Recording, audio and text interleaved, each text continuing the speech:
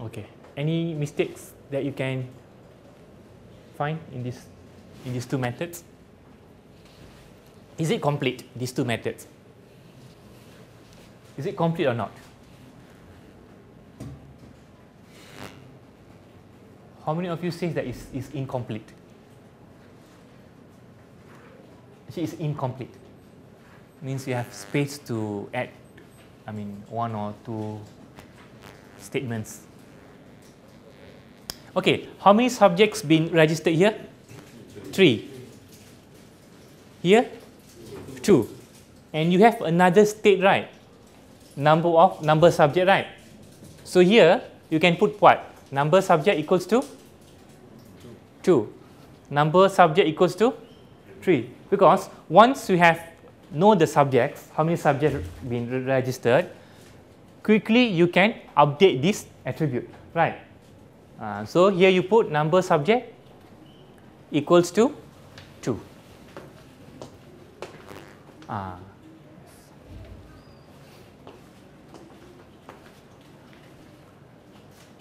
S capital, okay, equals to 2. 2. Yes. Semicolon. Okay, and then the same goes for the second method. Number subject equals to 3. Yes. Because this is another information that you need to keep track, right? Number of subjects being registered. And these are the two methods where you can keep track number of subjects being registered. If you don't put this declaration here, number of subject equals to 2 or number of subject equals to 3, there is no other places where you can keep track this attribute, number of subject. Okay, so these are the only place where you can update this state, number subject. Okay, if you don't put here, you cannot put in other methods. It means that there is no way for you to keep track number of subjects that have been registered for that by that student. Okay. Okay, so semicolon after 3. Same like C, all the statements should be end with semicolon. Okay, the next behavior, register 0 subject. So how? 0 subject. 0 subject means no subject, right? Okay, I want you to implement this method. Public void register 0 subject. Make it as a one word. S capital, is it capital? Yeah. How about the parameter? Empty, right? It's an empty parameter. Means there is no information here. Close bracket. Open curly bracket. Enter few times and close curly bracket. Okay, now you see at the, okay, no information should be supplied in the parameter, right? Because no subject. So you no need to accept the name of the subject. So what need to be declared here? Inside this method, register 0 subject. Number of subject equals to 0. That's it. Don't put subject 1 equals to S1, subject 2 equals to S2. That's wrong. Okay, because 0 subject means no subject. Just push it a bit to the right. Number subject equals to 0. Semicolon. Okay, so far, any question on the first 3 methods that you have implemented? Any question? Okay, sometimes you might ask me, how to know that here no parameter, here got 3 parameters? All these are logics that you should know. Syntax you can memorize, public, void, okay, and semicolon, all this you can memorize. But logic, something that you need to have by what you call on your own. Okay, for example, you should know 3 subject means you should be like this. You need to accept 3 parameters. 2 subject means you need to have 2 parameters. 0 subject means you shouldn't have anything here, and automatically just put number of subject equals to 0.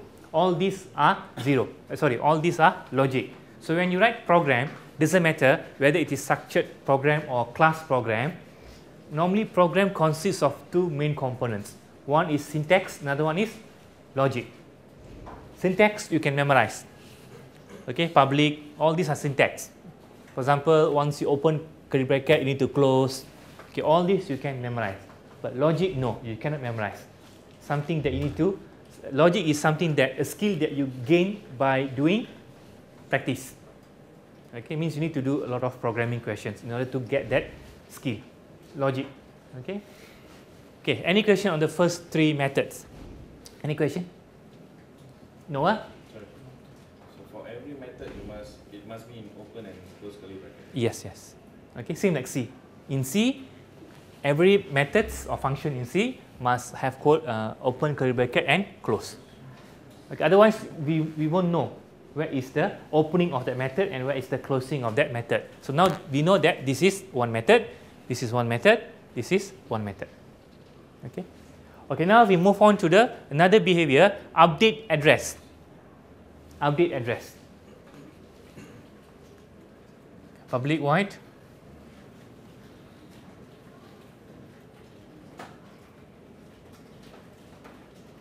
Make it one word, update address. A in address, make it capital letter. At least now you know it's update address, easy to read. Okay, if you want to update address, do you need to have a parameter here? Yes or no? Update parameter means what? New address, right? New address means you need to get from the user. Means you must have a parameter because it deals with the user. Address is what? String, right? Okay, string, just put, okay, string, just put add enough space, add. Okay, this is a new address. Close bracket, open curly bracket, enter a few times, and then close curly bracket. Okay, here in the body of the method, what you need to type in order to, to cancel the old address. How you can cancel the old address so that the new address can be captured? How? Anyone?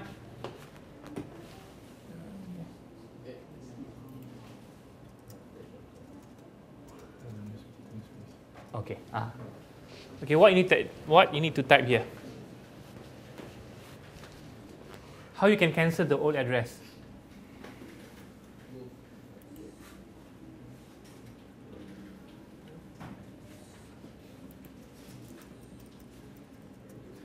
Okay. So how can you cancel the old address or override the old address? Old address is what? It's been kept in the state address, right? Okay, that is the state of the address. The new address is been saved in parameter add. So how you can cancel? How you can assign this to the state address? It's quite straightforward. Anyone? Address equals to add. Yes, correct. Address? No. A cap small letter, because when you declare the attributes, A was small letter, equals to add. Yes. Semicolon. Okay, now you know. Let's say initially the address is, let's say address Johor Bahru. Okay, let's say now add is, the new address is, the user said the new address is what, Kuala Lumpur, and that name been assigned to parameter add. So now add, okay, the information kept by add is Kuala Lumpur. Kuala Lumpur will be assigned to address. So the old address kept by this address state will be replaced with this new information stored in add. Okay, because user, as I told you earlier, when you have new address, user cannot directly assign that new address to the attribute. Cannot. It should done through intermediate. That's why you have the parameter as the intermediate. Any question? No? Okay, now display. Sorry, not display. Status. Public void status. Do you have any parameters here? Okay. Let us look at the scenario.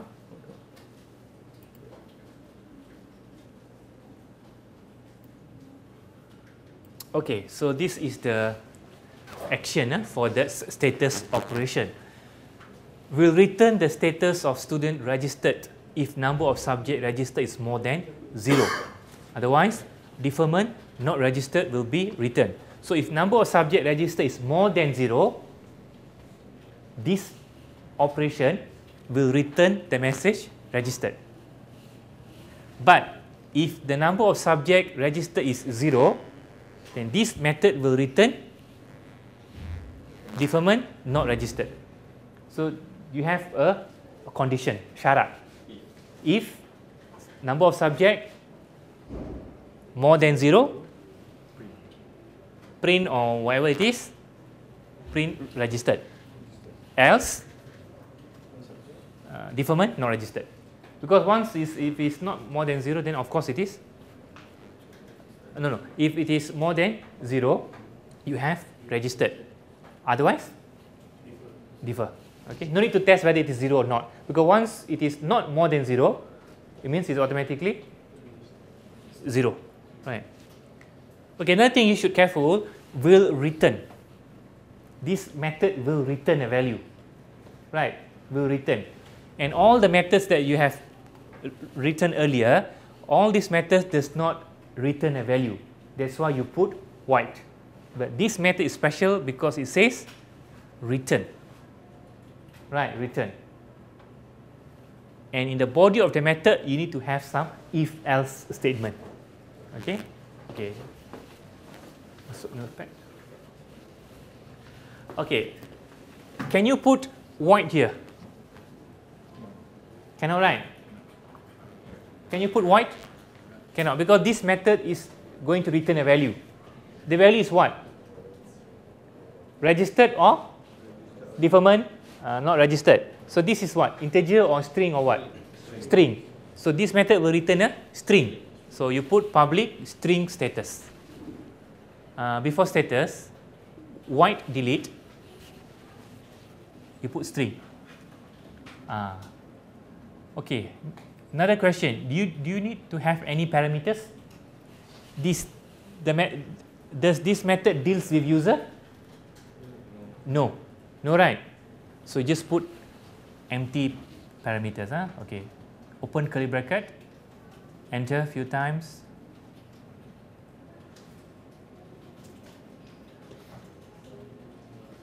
A few more times. I mean, you try to give more space here.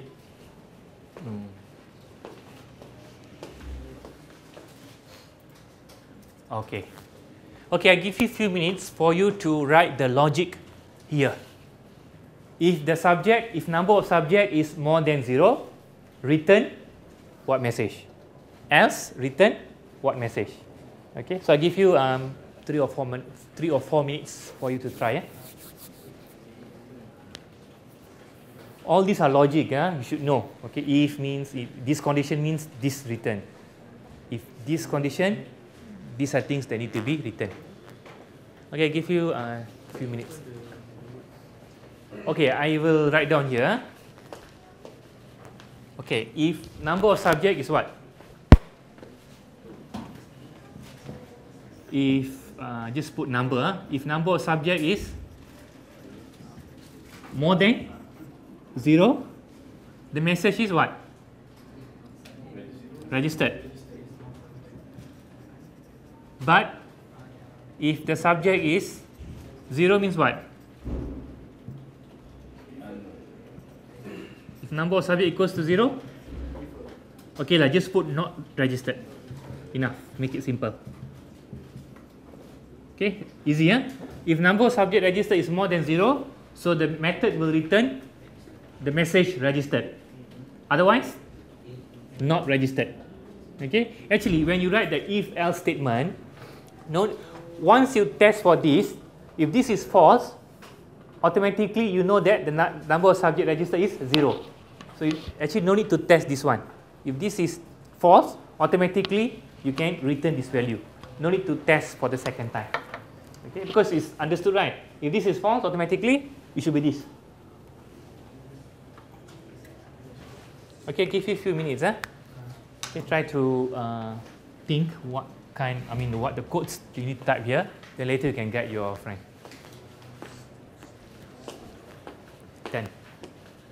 just repeat the last week we doing like that. Can, but you cannot put system of print line because if the method going to return a value, you should have return. You cannot have system of print line. Oh. Okay.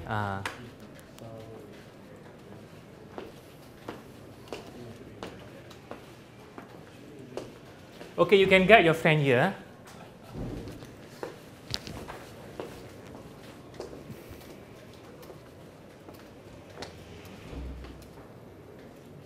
Number of subject greater than 0, close bracket, return what? Enter. Enter. Okay. Push a bit to the right. Okay. Return registered. Semicolon. Okay, be careful when you are going to return a value which is a string, you need to have open and close quotation, the double quotation. String must have that double quotation. No, after return, after n. Before r. Yes. Okay, and then space. You need to have space after return. Okay. Enter. Yes, you must have.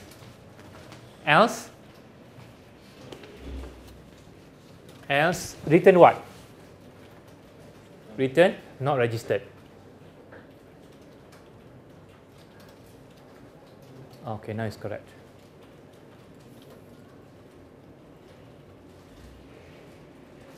Semicolon.